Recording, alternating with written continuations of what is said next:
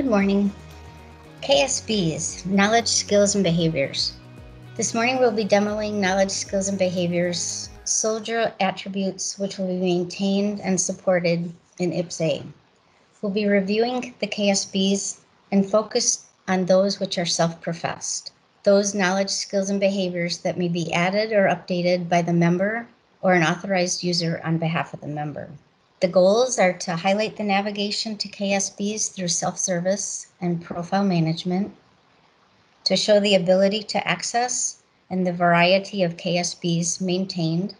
We'll demo the soldier and authorized user inputting and updating a self-professed KSB. We'll highlight the relationship between KSBs, the 25-point profile concept, and the soldier talent profile. And we'll also review predefined queries and the resulting KSB analytic reports available to the HR professional, career manager, and the commander. So I am currently logged in IPPS-A as a member. The self-service page will come up, and new to R3 is the TAM Soldier Work Center tile. Clicking on this tile will bring up the Talent Management Work Center. So in the left-hand column, you'll see a talent profile header. Immediately below will be my profile, which is the link to go in and view your attributes or add or update. And there's also a link to see your soldier talent profile, and we'll view that later. But first, let's go into my profile. And KSB data fields will be populated in IPPS-A either through a number of inbound interfaces or by manual entry. The data fields populated via interface will be display only in self-service and not available to edit. And we'll see some examples of that. In the left column, you'll see we've got 13 categories: career management, skills, qualifications, physical profiles, education, experience, awards, performance, assignment information, self-professed, which we'll come back and look at, benefits, aviation, and accessions.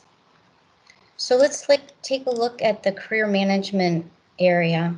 You'll notice that it's gray, it's display only. There's no ability, there's no add button in order to add an additional attribute.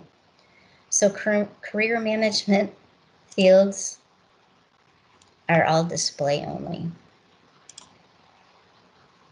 And you'll note if there is no data, there will be a message that the data does not exist and cannot be added here. These fields all come in from inbound interfaces, from an authoritative data source. So we were going to concentrate on self-professed KSBs today.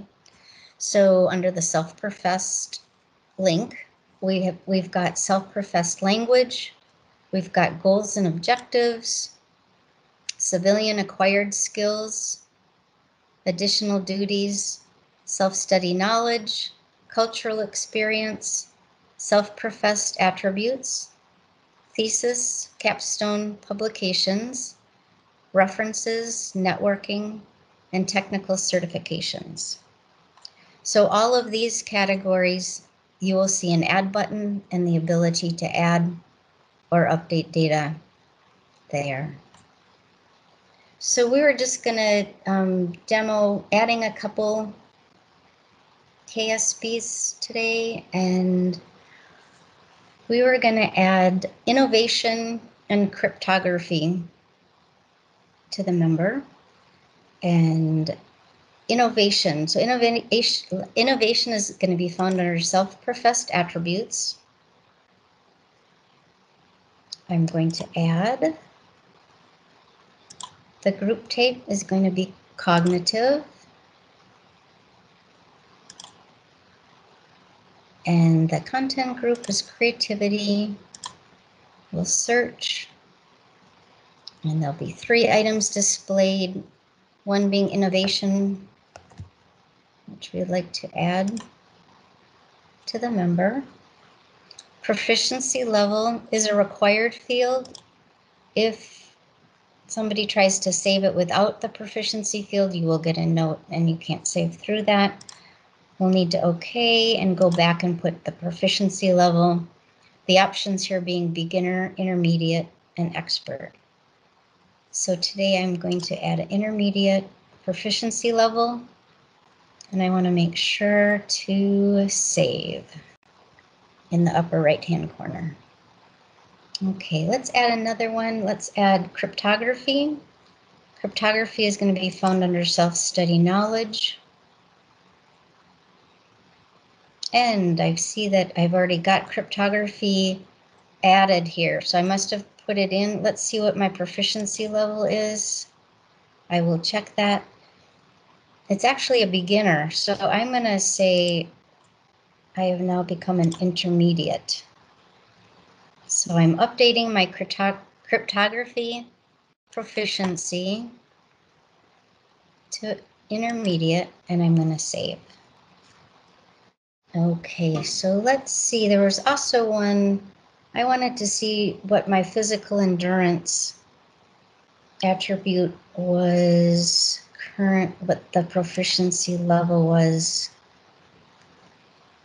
So I will go to self-professed attributes.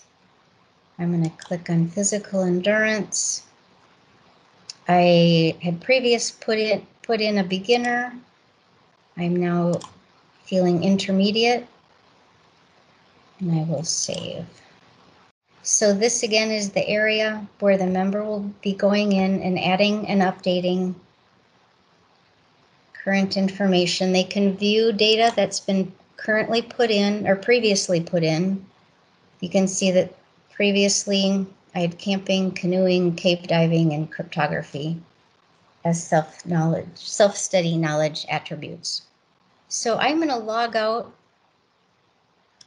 and come back into IPPS-A as a HR professional.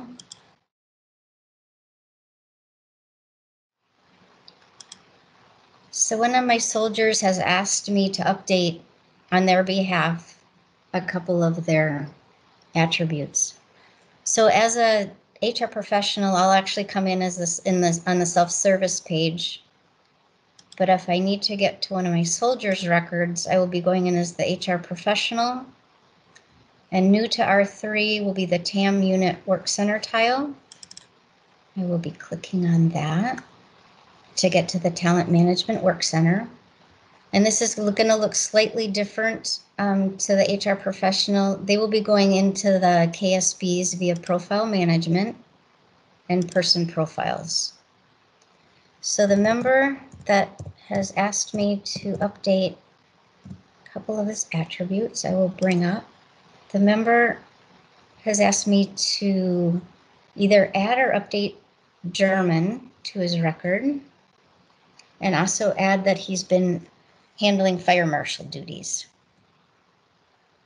So to begin with, we'll see the same categories in tabs across the top that were the same as the member saw in the left-hand column. So I need to find the self-professed tab. And I'm looking under self-professed language, and actually the member wanted me to add a different German. So I am going to go ahead under self-professed language. I know that if I put German in description, it should bring up a different, okay, so he had asked me to actually bring up German Bavarian. So I've added this. There are 3 proficiency levels we can add. We'll be adding basic reading, basic speaking, and basic listening. And I will click OK. And save button is at the bottom to make sure I save that record. And the other item the individual wanted me to add was fire marshal. And this I see was already added. And this does not have proficiency level. But I may want to add an end date if I'm only going to be doing fire marshal duty until the end of the year.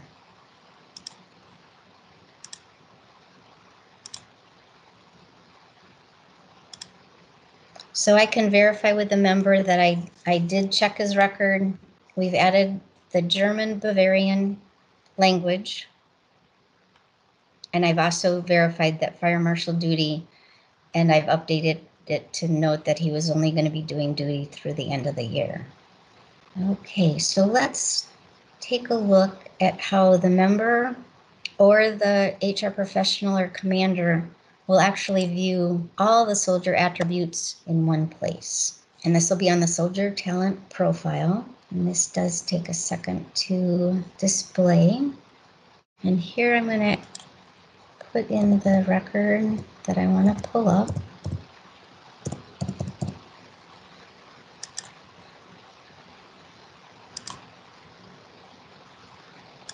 I do want to note that this is not real-time data. There's actually a process that'll be run on the scheduler to update. So data that I have input just in the last few minutes would not be viewable here. It would take the process running in the background in order to populate this.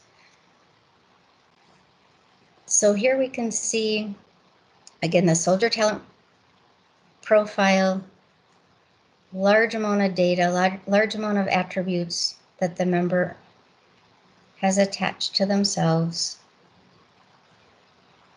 And we can see the sections, the mapping from the self-service, self-professed KSBs that we entered, and see that they're going to be shown displayed here. There's a number of sections, the skills we saw, languages, personal attributes, experience self-professed, knowledge self-professed. Any of these sections were areas that the member could update on their own. And there's backside to the profile, additional sections that we saw, cultural experience, behavior, career planning, preferences. So that is where the member or HR commander can see. In R3, there was a concept embraced where which just provided greater detail regarding knowledge, skills, behavior, experience, readiness, and the goal was to provide a holistic talent profile for the soldier. So this is the result of that. Okay, I'm going to go back where I'm signed in as and I forgot to save. So I will go back and save, make sure my input was saved. And I want to go back to my home page. And the other item we wanted to look at today were the analytic reports that are available to professionals and commanders, career managers, and these can be found in the KSB dashboard. Currently, there are 5 reports defined. So these reports are driven by predefined queries. So they're in back of the scene, they're behind the scenes. And let's look at, so as a HR professional, these reports will bring up my soldiers and their data. So these are members that have gone into the system and professed their languages and their proficiency levels, reading, speaking, and listening.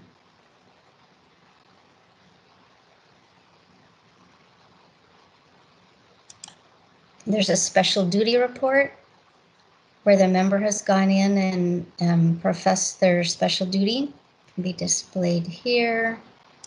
These individuals on the no self-professed report have not indicated anything. It might be a flag for somebody to be notified to let them know they should look at their KSBs and update if required or necessary.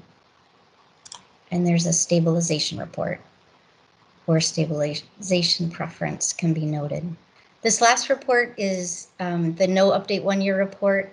The database we're in, it's a very large report, so I'm not going to try to pull it up because it'll take too long to come up.